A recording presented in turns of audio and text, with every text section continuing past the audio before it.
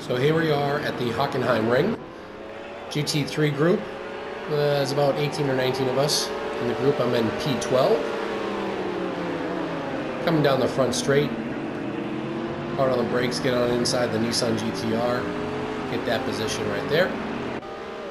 Carry on my way. Bobbing and weaving all around, trying to get around these cars without hitting anybody. It's a little bit of a cluster in the corners. Making it through without a problem though. Catching up to the Audi, Mercedes on the right, the other Mercedes on the left. It's just a sandwich of Mercedes. But try to avoid this Mercedes. He just brakes too hard. I don't have enough on me. I don't know if it was my fault or his fault or whatever. But either way, it was a cluster. Take out some innocent cones. Carry on my way. Get a little wide here. Go forward over the curb. Come down. Just nail the Mercedes. Spin him out.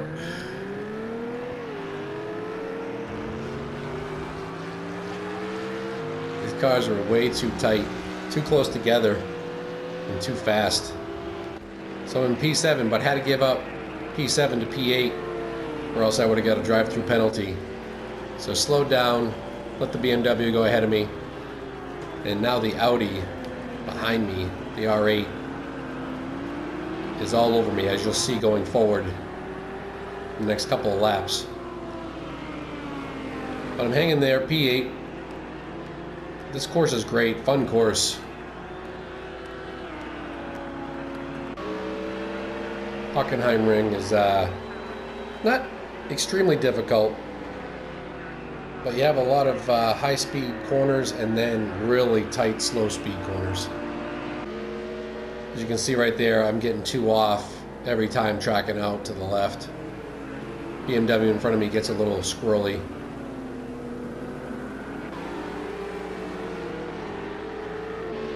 That Audi keeps coming for me. Trying to gain on the BMW, but he was pretty quick.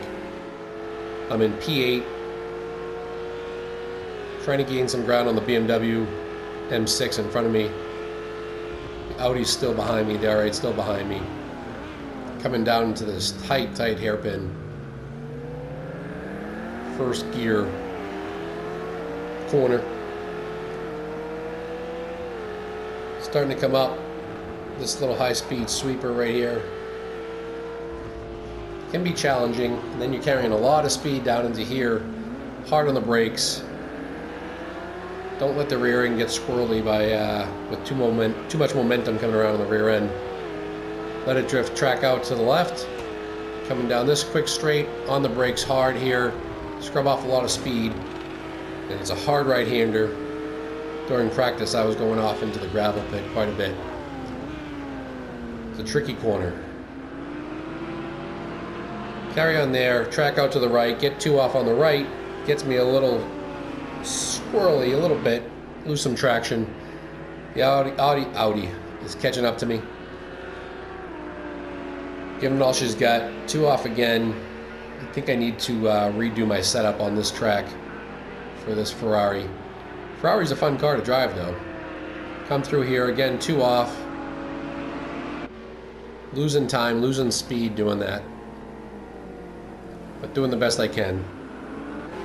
So we're on lap 3. The Audi's behind me still pushing me, giving me pressure. BMW's still pretty much got the same gap on me he's had the whole race. I think I'm just losing time by going over the curbs, not keeping any traction on the wheels. Get right up to him here in the hairpin, but still pulls on me. Sun's a little in our face now, a little hard to see right here, coming through the high-speed sweeper.